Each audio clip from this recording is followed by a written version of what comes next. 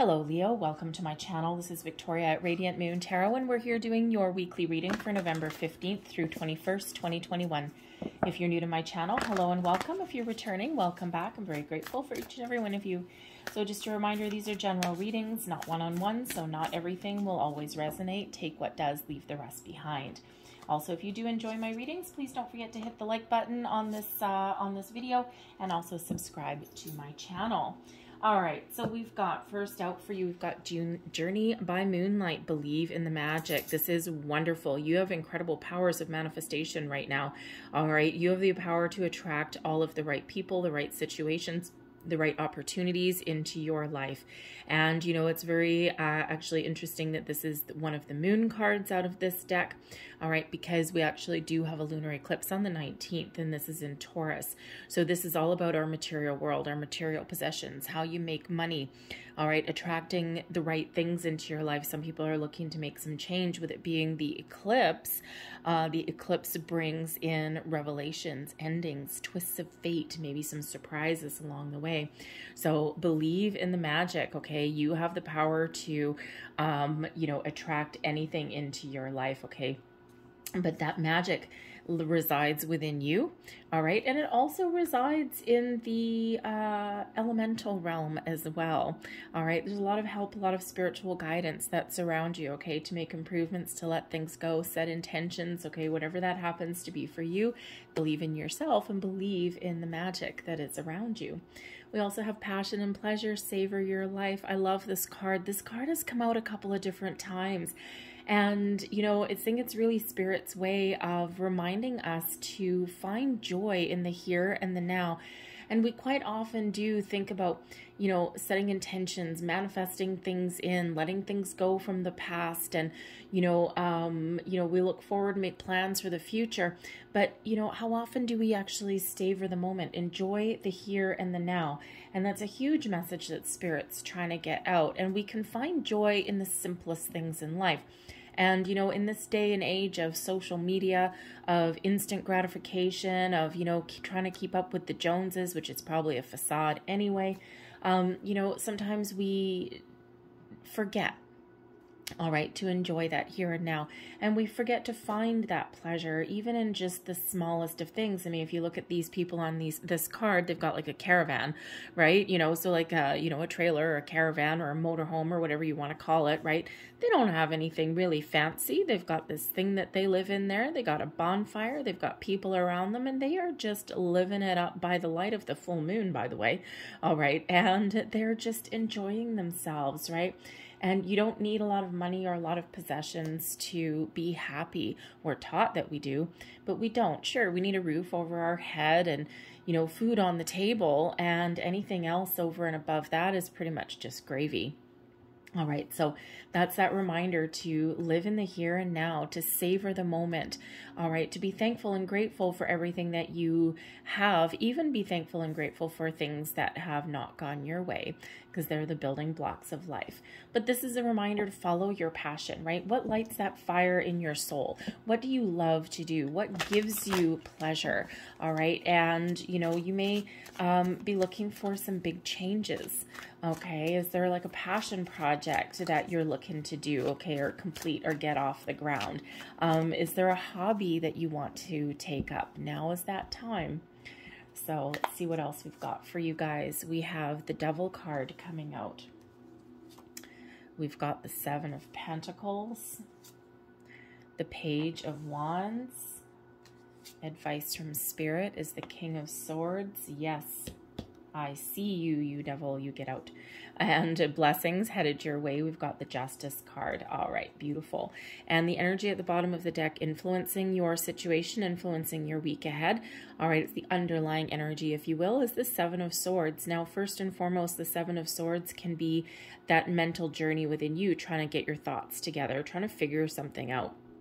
I'm trying to figure out what you want. All right, where have I been? What do I want now? Where do I want to go?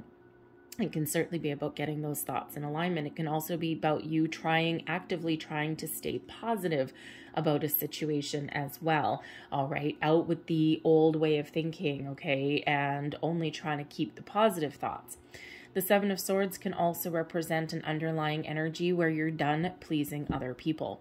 All right, and instead of being on a people-pleasing journey, you're finally going to take action or do something that is for you, and something that is your goals, your dreams. All right, no more of this living your life for other people.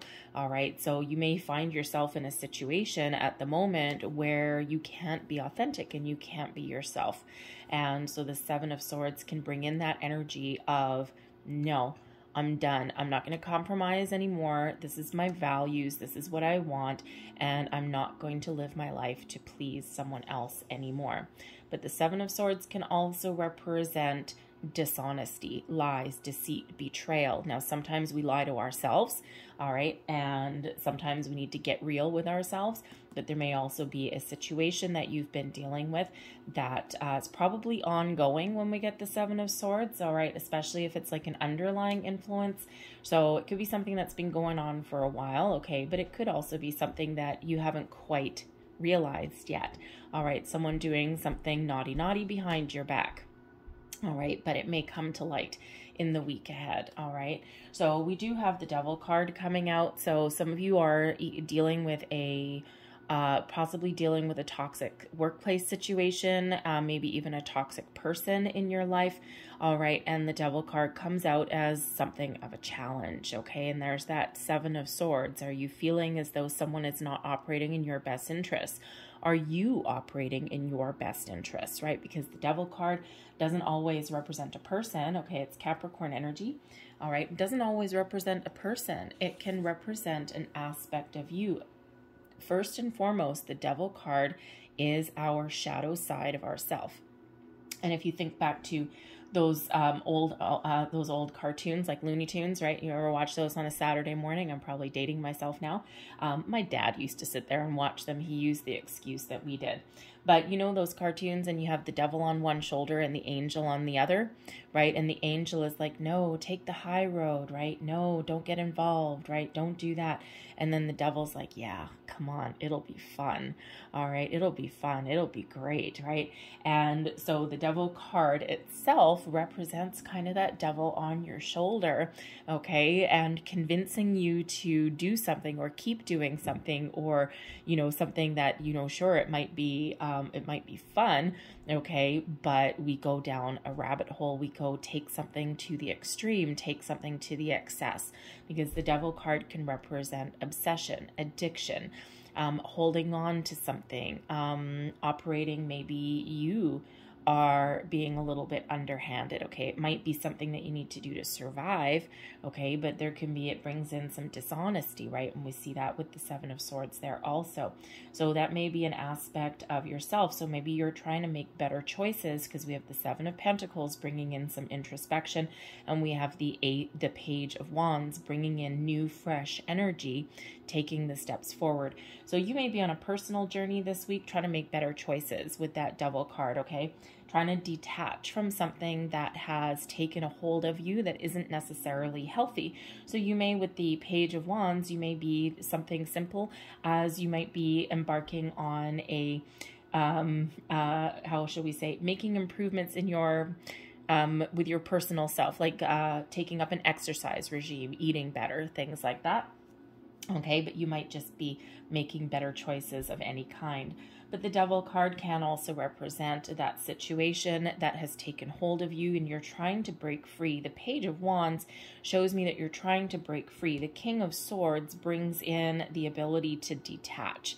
All right, so this could be a past situation that you're trying to move forward from, okay? But this can also be a really big heads up, especially with, you know, you've got two cards there that show the full moon, all right? And the Devil card can show up as a reminder from Spirit that you, if you are on a manifestation journey, okay, you may be really, really, really obsessed, okay, with that, with your manifestations. Why aren't they coming out? Why aren't they doing this? Why don't I have this yet? And you may be going down a little bit of a rabbit hole of obsession and negativity there, okay? And what happens when you do that is you actually block the flow of energy. So that's why the Devil card is coming out here, is that little bit of a heads up that you do need to take that step back. You do need to detach and surrender your manifestations to spirit. And then we need to go about our day with a hop, skip, and a jump, like the Page of Wands, and just trust that things are going to happen when they're meant to happen, and be ready and open to seize an opportunity, all right, when it does present itself, okay? So there is certainly an element that's needing to detach from that. But again, some of you are in a situation right now that is not you with that Devil energy, but it's not a healthy situation, so you're weighing up your options. The Seven of Pentacles has you really evaluating your current circumstance, all right, and has you looking at things about where have I come from? How far have I, you know, come on this journey or this project or this career path or with this relationship or even a personal journey? And when we have the Seven of Pentacles, it brings in this quiet, calm contemplation, but it also brings in some patience, all right? But it does bring in this element of evaluation and possibly, you know, a course correction, right? We always have a course correction. So the Seven of Pentacles, you're thinking about something, okay, am I on the right track? Am I on the right path? Is there still opportunity here where I currently am? Or is it time to cut and run? Is it time to do something a little bit different? Do I cut my losses and hightail it out of Dodge? All right, but the Seven of Pentacles is actually quite a positive energy, okay? Because sometimes, you know, we do need to stop and smell the roses, okay? We do need to stop and appreciate our current circumstances as well. There's that passion and pleasure, all right? And the Seven of Pentacles kind of brings us back to earth a little bit and, you know, has us kind of, you know, looking at our situation and, you know, kind of being a little bit grateful for it. Even if there's something that has kind of turned negative, we can still appreciate how far we've come, all right? We can appreciate those aspects of ourselves, all right? But the Seven of Pentacles as well, if you're trying to make better choices with this Devil card, there may be some aspect of you that has taken over your life a little bit, okay? A little bit of an addiction there. We can get addicted to pretty much anything, okay? Addicted to food, addicted to alcohol, right? We can get addicted to people. We can become codependent, right? So that Seven of Pentacles shows you kind of making a plan. But we've got the Page of Wands here as well, bringing in some excitement, some adventure, maybe some inspiration into your situation, okay? The Page of Wands brings in this element of activity, of moving forward, of, you know, a hop, skip, and a jump, right? It brings in this wonderful, vibrant energy. So, you know, if you're trying to leave a situation, right, these cards here, you're certainly making some better choices, okay? Or you've made some decision and it brings in this element of I can do it. All right, I can do it, I can do it, I can do it. The Page of Wands also sometimes brings in some good news. So you may have some good news that's coming in there throughout the week. And it may actually be a trip or a journey of some sort, all right? But it could also just be your personal journey, all right? But you may have some news coming in there. Maybe you've, you know, gotten a new job, all right? It can be something that comes in from a friend, okay? But certainly something really positive that lightens your load a little bit, that really puts that pep in your step. But the Page of Wands brings in a little bit of activity as well. So I don't know why I'm getting that someone is putting together an exercise regime and eating healthier and making better choices there. I mean, the Devil card is there, so it's a little bit obvious, but I think it mostly has to do with that Page of Wands. So if you are starting out on this personal, you know, setting out to, you know, follow your personal goals that you're putting in place, good for you. All right. That's not easy to do, right? And, you know, people talk about New Year's resolutions and things like that. They always fail, right? All the New Year's resolutions fail. Most of the time people do them when they're in kind of an interesting, weird energy.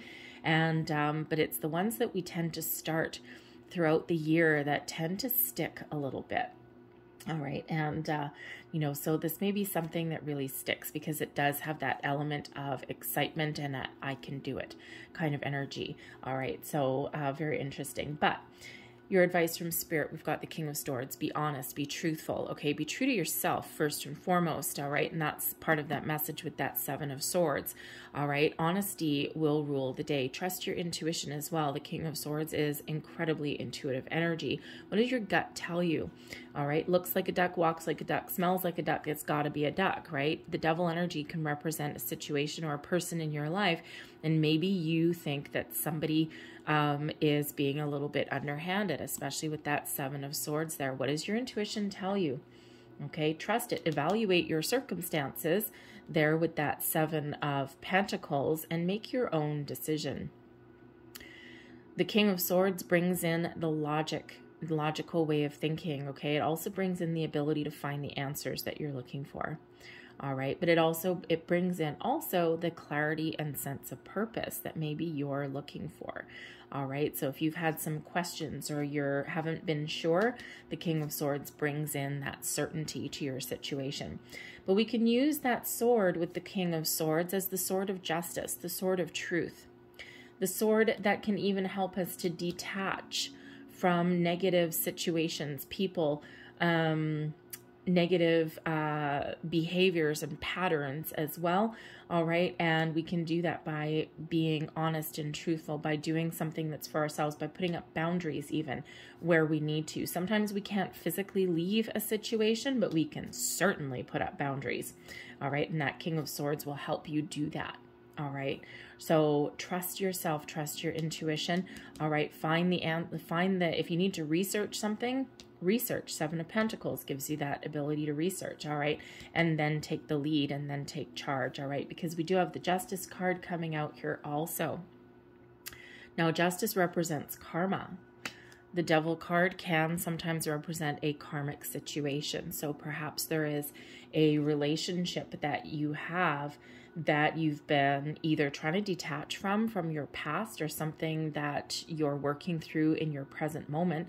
All right, and the Justice card comes out here to give a healthy dose of good karma to you.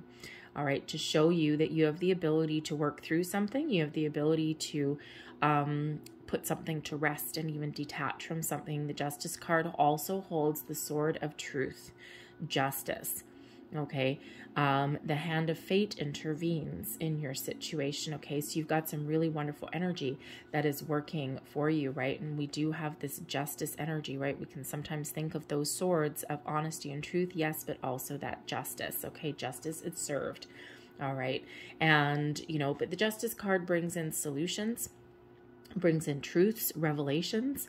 All right, and also brings in balance to your situation as well. Now, in this particular deck, the Justice card is number 11. Some decks, you'll see it as number 8, sometimes number 11. It goes back to the original numbering, but this one is number 11. That shows that you may actually be meeting somebody, King of Swords, possibly, all right, who can raise your vibration. Okay, who can help you on a spiritual journey, some spiritual growth, if that's what you've got going on, and trying to detach from something from your past, right? Your path to healing and personal growth. All right, but the Justice card can also bring in new beginnings, okay? Some divine guidance as well. So trust your intuition, okay? Because there's solutions that are unfolding for you, okay? And that's what that Justice card brings in. It's like, oh yeah, Mr. Devil, you're gonna show up? Well, I'll one-up you with the Justice card. All right, so this can certainly help you from detaching. Now, the Justice card can also represent legal situations, contracts, things like that, okay? So all positive for you because this is a blessing, okay? So very positive for you, maybe not so much for someone else. So if you've got like a divorce or something, or a custody battle, especially with the pages, can represent children. So maybe you've got a custody battle that's been going on. There may be an offer that comes in on the table and you need to evaluate it and think about if this is what you want. The King of Swords shows that there may be somebody in your life that can give you some really good advice. Okay, should I take it? Should I not take it? All right, do we just deal with it and move forward? Okay, so you may be getting some advice there as well. All right, but there's certainly something very positive for you, some resolutions, maybe even a new job. Okay, the Page of Wands, that can represent a new job coming in for you, right? Something that you've been really hoping for, right? Because maybe the Justice card can represent a job offer. right? Job contract, right? An offer letter. Okay, so always, of course, trust your intuition, and always, of course, read the fine print in anything that you sign.